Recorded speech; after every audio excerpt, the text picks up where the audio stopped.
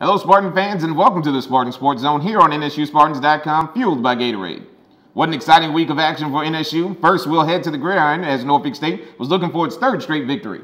We'll also head to the court and check in with a busy Spartan volleyball team as they dived into the heart of conference play with two big contests last weekend. The men's tennis team was in action in Winston-Salem, North Carolina, and we'll also debut our new segment, Know Your Fellow Spartan, to see just how familiar our student athletes are with each other. So much news to get to on this edition of the Spartan Sports Zone, and it starts right now.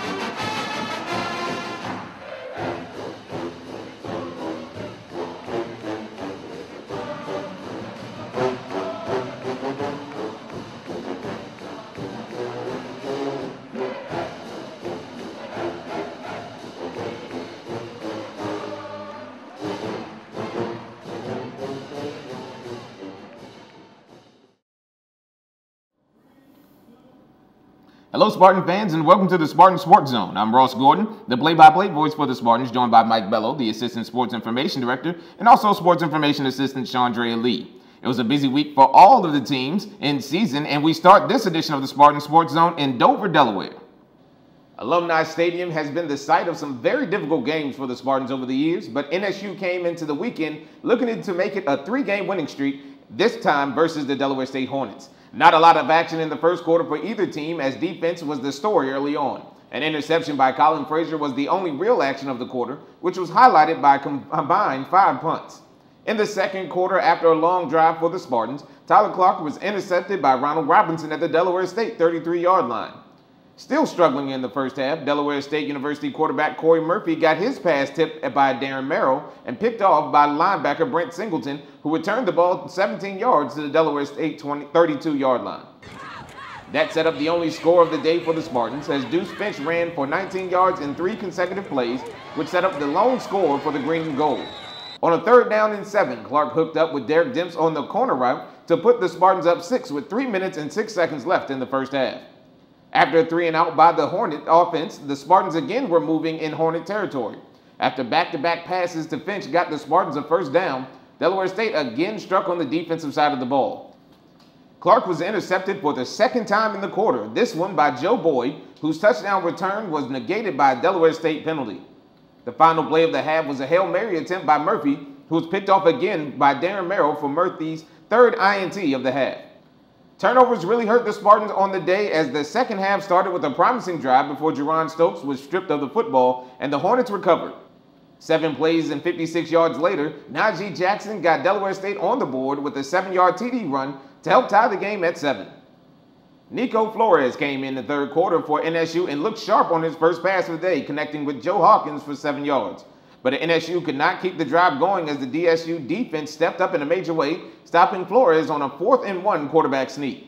That will take us to the 4th quarter. After a 3-and-out for NSU, Delaware State put together an amazing drive to win the ball game. An 18-play, 61-yard drive had 3 3rd-down conversions, including a 3rd and 12 and a 3rd and 17. The drive also featured 2 4th-down conversions as well to set up the game-winning quarterback sneak from a half-yard out from Murphy to provide the final margin of victory for the Hornets. NSU got the ball back twice after that, but the first of 2 drives was doomed by a bad snap, and the final drive by an unfortunate interception thrown by Flores. Flores ended the day 5 for 8 for 61 yards and 1 interception, and Clark finished 13 of 22 with 2 INTs and 1 touchdown. Finch led the team in rushing again for NSU with 46 yards. Chung led the Hornets in rushing with 66 yards on 11 carries, while the NSU defense held the number 2 passing offense to just 114 yards with 3 interceptions. The 4 turnovers were the story of the day for the Spartans. Coach Adrian knows that the offense will have to work on correcting those mistakes, with Hampton coming in for the Battle of the Bay. Well, yeah, anytime you turn the ball over a few times, it's going to cost you a ball game. You know, if you threw 3 interceptions, had 2 fumbles, you got to hold on to the ball and make sure we throw it at the right places. So, yeah, obviously we're going to work on that, and hopefully we'll get 5 days of practice in and get better at that. Later on in the show, we'll preview the next matchup for the Spartans as NSU hosts Hampton in the Battle of the Bay this Saturday at Dick Price Stadium. Now for a look at the previous week for the Spartan volleyball team, here's Mike Bello. Thanks, Ross. After a 3-0 loss to VCU on Tuesday of last week, NSU was looking to bounce back in a pair of conference matches on Friday and Sunday. The Spartans traveled up to the nation's capital to take on Howard on Friday, but NSU did not get off to a good start. After Howard won the first set, the match turned into a marathon as NSU won the second set in extra points, 31-29. The Bison came back to win the third set, also in extra points, 30-28, before taking the fourth set in the win in a match that lasted longer than 2 hours. It was back home on Sunday for NSU against a scrappy Delaware State squad. The Hornets gave the Spartans fits throughout the match, but in the end, NSU came away with a 3-0 victory. NSU won the first 2 sets by identical 25-22 scores before coming away with a 25-18 victory in the third set. The Spartans improved to 7-13 overall and 3-2 in the MEAC, taking over third place in the Northern Division thanks to the play of their 2 seniors, Goda Yankoskeda and Koralai Jarema. Jarema had 12 kills and hit .462 against Howard and followed that up with a career-high 15 kills on a .440 attack percentage against Delaware State. Yankoskeda led NSU in both matches with 14 kills against the Bison and 16 kills with a .361 attack percentage against the Hornets. Head coach Brandon Duvall was pleased with how his seniors stepped up to play big when the team needed them the most. Both of our seniors stepping up is a tremendous value to you because that's exactly what we needed out of our senior leadership. Both Goda and Koralai have come a long way since they've come on a campus, and they're starting to become the leaders on the floor, which is what we've been missing since we've lost Charlotte and Nicole from last season. And now they've become our go-to players. The girls, you can see, are getting more comfortable around them, and now you see other people stepping up. Later in the show, we'll find out what the Spartan offense needs to do to continue its recent improvement heading into another key MEAC weekend. Now let's turn it over to Chandrea Lee to see how men's tennis did at Wake Forest. Thanks, Mike. The men's tennis team competed in the Wake Forest Invitational this past weekend. Sophomore Samuel Limburger posted a 5th place finish in singles competition to cap off a successful weekend for the Spartans. Limburger won his opening match against Elon's Dan Sabik before falling to East Carolina's Jared Morris. Limburger also posted a win against Liberty's Gilliam Sakano. The Spartans did well in doubles play, where they claimed a pair of bracket titles. Sophomore Dimitri Zamantovic and junior Peter Romstromer-Pello teamed up to take 2nd place in Flight B. The duo won a trio of matches with wins over Furman, South Carolina State, and UNCG. Limburger and junior Daniel Grau claimed the 2nd place victory in Flight D. They posted wins against Liberty and Davidson. Both the men's and the women's tennis teams will close out their fall schedules at the ITA Regionals October 17th through the 22nd. The men will compete in Blacksburg, Virginia, while the women will compete in Charlottesville, Virginia. Coming up after the break, we'll hear from coaches and players from both Hampton and Norfolk State about the upcoming Battle of the Bay. We'll also put volleyball captains Noelle Eagles and Kylie Thim through the ringer with our new segment, Know Your Fellow Spartan, to see who knows who better. All that plus more coming up on the Spartan Sports Zone. Secure your future by getting a top-notch education only at Norfolk State University. With world-class faculty and facilities, a bustling campus life, and highly regarded programs in the College of Science, Engineering, and Technology in the School of Business, Norfolk State is one of Virginia's leaders in higher education. Founded in 1935 as a beacon of hope to the region's youth, more than 78 years later, the university remains a source of inspiration for those in the Hampton Roads region and beyond who aspire to fulfill their dreams. A military-friendly school in one of the largest military areas of the world, Norfolk State University is home to faculty researchers who have forged partnerships that have created cutting-edge virtual learning environments. With more than 30,000 alumni, Norfolk State has played a vital role in our community in the past and is serving in a critical role today, and will continue to be an academic leader in the future. Find out more at nsu.edu. Norfolk State University, infinite possibilities. Welcome back to the Spartan Sports Zone. Student athletes spend countless hours together both on and off the field of play, from intense preseason practices to long bus rides to eating in the caf and everything in between. So we here on the Spartan Sports Zone decided to match up 2 student athletes from the same programs each week to see how well they really know each other. So for the first time ever, we bring to you our newest segment, Know Your Fellow Spartan. Well, welcome back to NSUSpartans.com, fueled by Gatorade. We're starting a new segment this week, and we're going to do it every week. We're going to test our student athletes, and we're going to see how well they know each other, know their best friends, know their teammates. So this week we decided to start off with a couple of volleyball players. We got Kylie Thim here on the one side. We got Noelle Eagles on the other side. Now they've been here, this is their 4th year in the program, both of them. So they should know each other real well. So now we're gonna put them to the test. We've asked them 8 questions. So they wrote down their answers on these pieces of paper. So they're gonna guess what they thought each other wrote down, what they thought their favorite, whatever it was, wherever we asked the questions. And they're gonna hold them up and see if we got them right. So if we'll start off with Noelle. Now Noelle, the first question, what do you think Kylie's favorite color is? Her favorite color is green. Okay, Kylie, hold up your paper. Let's see if you're right. Bam! Yeah. Oh, we are 1 for 1. 1 for 1 for Noelle. Now that's easy. They're wearing green. We're green and gold here at NSU, so that's a freebie. That's an easy one. Okay, so now we're gonna start with you, Kylie. What do you think Noelle's wrote down as her favorite color? I'm gonna shoot. Purple. Purple? Yeah. All right, what did you write down? Purple. All right, so they're both 1 for 1. Okay. Second question, we'll go back this way. All right. What do you think Noelle's favorite movie is?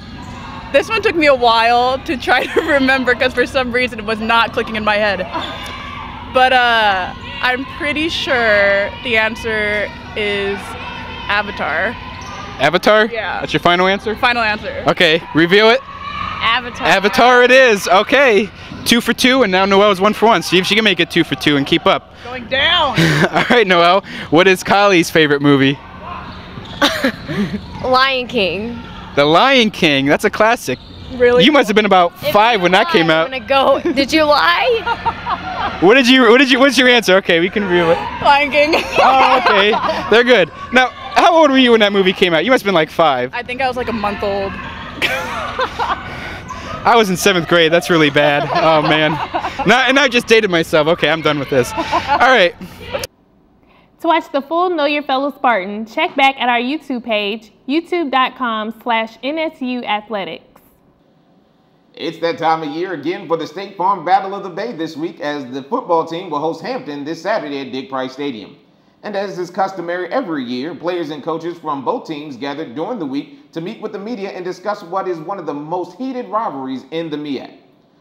The Spartan Sports Zone was at the Student Center on Wednesday to catch the sights and sounds of this year's Battle of the Bay presser. We know why we're here today. We always look forward to this great event, either here on the campus of Norfolk State or at Hampton University.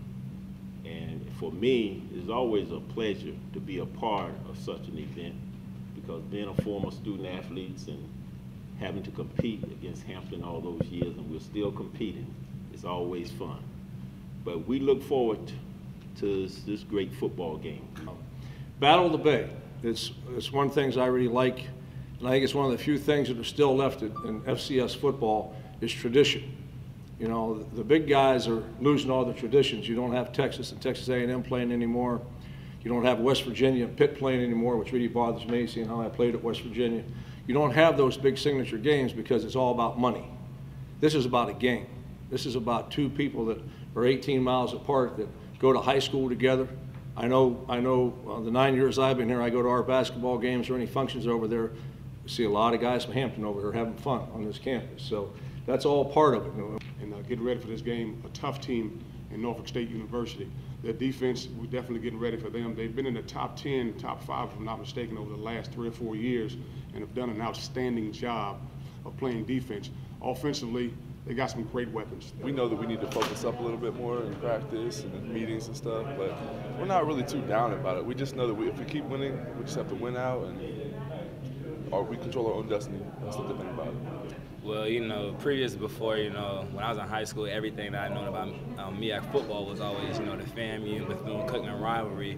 Now that, you know, coming to Norfolk State, you know, knowing that, you know, Norfolk and Hampton sounded similar to the Bethune and FAMU rivalry, and it brings a whole nother level of passion to this game. You know, you've been here for 5 years, you know, seeing the battles, you know, the good, tough games, you know, it means so much that, you know, it goes beyond football a little bit, you know, it goes from one HBCU to another HBCU, 15 minutes and driving distance, so it just means a lot to, you know, community and fans. The Pirates enter the game 1-5 after defeating North Carolina A&T in HU's homecoming last Saturday, 31-26. The Pirates own a 1-1 record in conference play after falling to South Carolina State the week before. Norfolk State carries a 2-4 record, including a 2-1 mark in conference play after falling to Delaware State last weekend.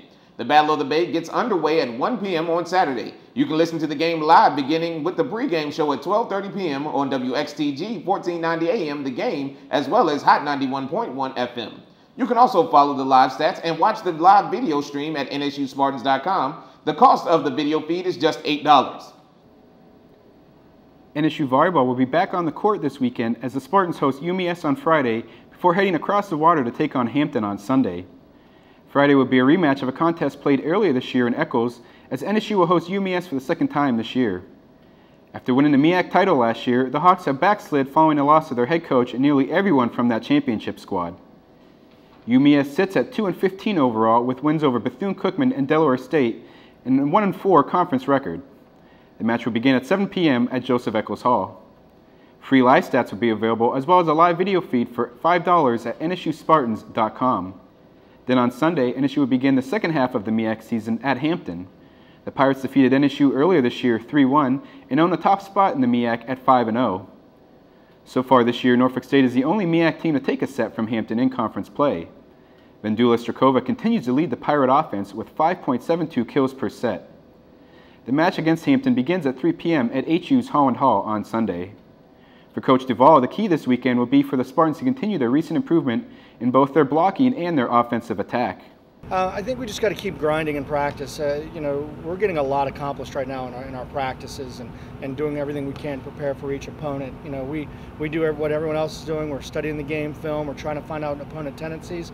But the biggest thing we've been concentrating on most is what we're doing on our side of the net, cleaning up our blocking, being able to move more efficiently through balls and just being more aggressive in all aspects of the game. And you can start seeing how, and as individuals, they're stepping up, and then we're becoming a better team because of it. The contest against Hampton will mark a stretch in which NSU will play 6 of the final 7 regular season matches on the road. After having off last week, both the men's and the women's cross-country teams will be back in action this weekend. The women will travel to Newport News, Virginia on Saturday to compete in the Christopher Newport Invitational. The 6K race will be held at Lee Mansion Hall and is scheduled to begin at 11 a.m.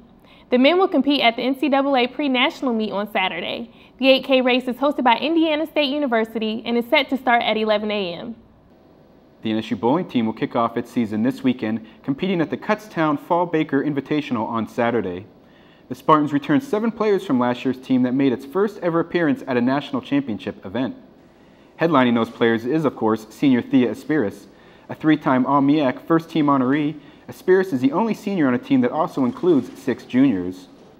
Kelsey Yarborough, Delilah Bethel, and Carrie Hickey are expected to contribute throughout the year, as is freshman Nicole Rivera Santiago, the only newcomer on the team. Junior Courtney Brown is also expected to do more this year as NSU's number 6 in the lineup, with Ashley Buck and Courtney Williford backing up Brown as well.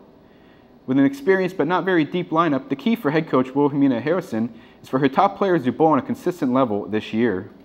We lost 2 bowlers, Sheila Smith and Jessica Overton, that really, they were starters, but they weren't starters every game, in every match. So we were talking, and I was talking to the girls, and I was telling them, I said, we still have 5 starters that came back this year, and I expect them to bowl that way. It's now time for this week's top 3 performances. Coming in at number 3 is senior linebacker Brent Singleton. He finished with 11 tackles, including a half a tackle for loss and a key interception in the second quarter that set up NSU's only score of the day. Our number 2 performer is sophomore tennis player Samuel Limburger. He finished 5th in singles play at the Wake Forest Invitational and teamed up with Daniel Growl to take 2nd in his doubles flight.